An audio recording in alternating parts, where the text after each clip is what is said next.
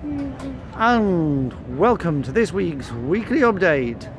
Guy, is this backdrop exotic enough for you? Yes, I'm in Porto.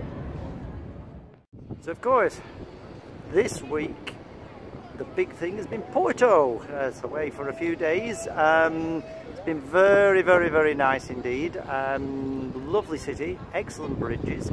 Had to walk over that twice, and yeah, pretty good. The journey out here, not a problem with Luton. We were through the airport and everything very quickly.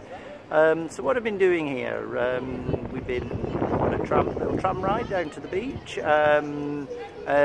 Been over this bridge a couple of times. Been to do some port wine tasting. Well, I couldn't, but it was quite interesting in the actual place, because it smelled just like Christmas pudding.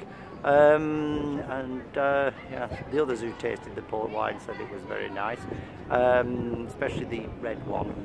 There was a white one, no, they did white port, and they didn't like that one, but I don't know. It's all sort of alcoholic, so I can't have it, so I had to share mine around a bit. Yeah, very good. Can definitely recommend Porto. So until next week, goodbye.